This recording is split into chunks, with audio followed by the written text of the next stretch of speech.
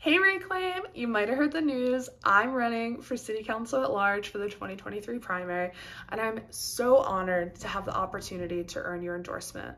As a co-founder and the former political director of Reclaim, I've spent the past 6 years building and leading our organization, electing our leaders to office, and deeply investing in the leadership of community members citywide.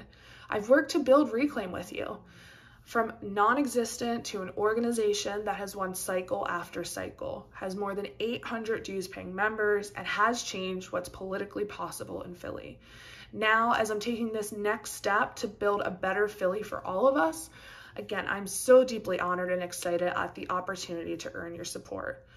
I've worked for years to put political power into the hands of working people. All of you here know that better than anyone else.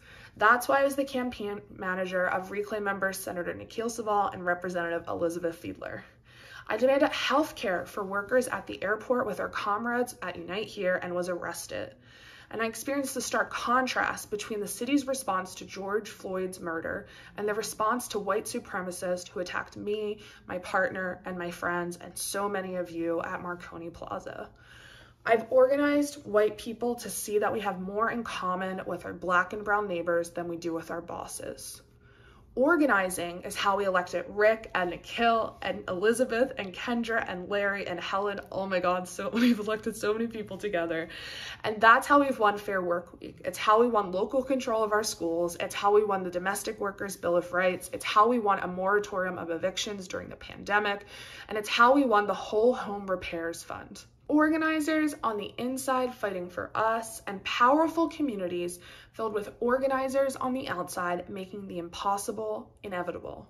And organizing is how we'll win this campaign too, with hundreds of leaders across our city organizing our neighbors.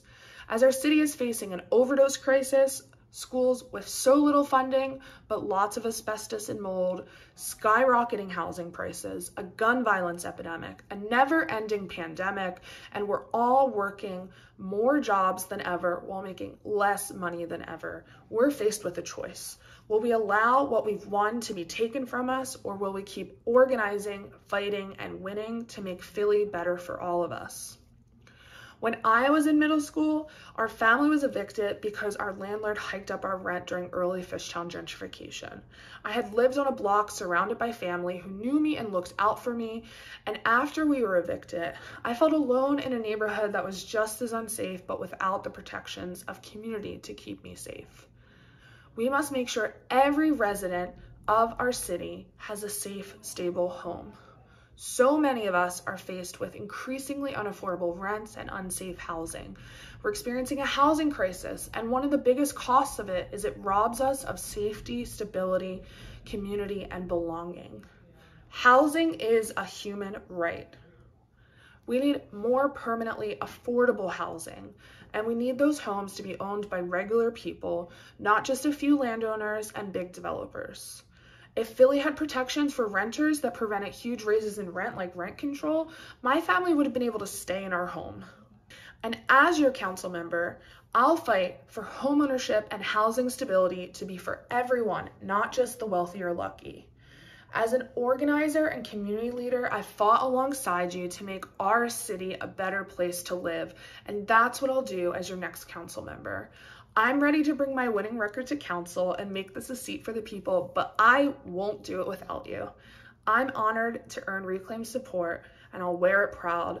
I ask that you vote for me to endorse me early, and I am so grateful for your support, every single Reclaim member. Thank you.